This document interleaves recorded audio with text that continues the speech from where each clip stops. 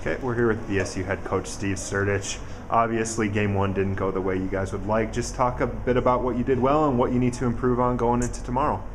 Well, the only time I thought we played really hard was late in the game, and we started to get some things and win some battles, and it's a little bit too late for us. But our power play has to be better tomorrow. We just have to work from the get-go.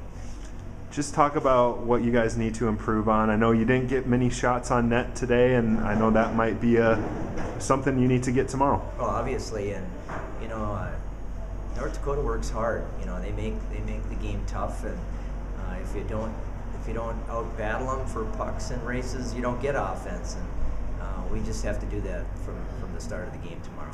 You get a goal late from Erica Wheelhouse, just kind of flings the puck in and it finds its way in. Do you just, like I said, just got to put the puck on net tomorrow? Yeah, we need quantity of shots. We didn't generate a whole lot of offense, and a lot has to do with how hard they play too. And we just have to pick it up tomorrow and try to get a ton of more shots.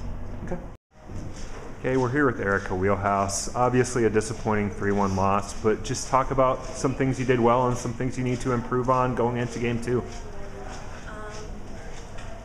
I guess we need to improve on getting the puck to the net and getting our shots on. Like my goal, she didn't even see it. It was just a throw at the net. So when we bring the puck in the zone, we just got to take better care of it and make sure we're getting things on. Like you said, you found the net, but it was pretty late in the game, maybe a little too late. Just talk a bit about that, and just like you said, what you need to do to get more shots on net.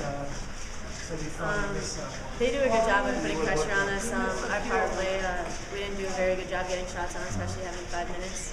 So basically, we just need to adjust to the time that they're not giving us and make some quick plays out there. I think communication plays a big role, and tomorrow we just got to come out talking to each other and supporting each other and making things happen. Okay.